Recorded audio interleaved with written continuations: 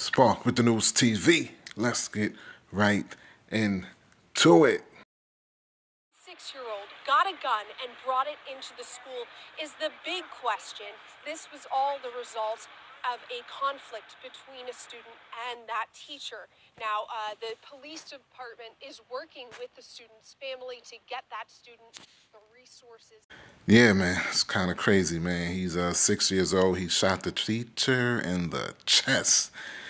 They are talking to Commonwealth attorneys, and they don't know what to do with the little boy. They ain't gonna really do much, man. But his parents, they gonna pay. We all been through it, being in the hood.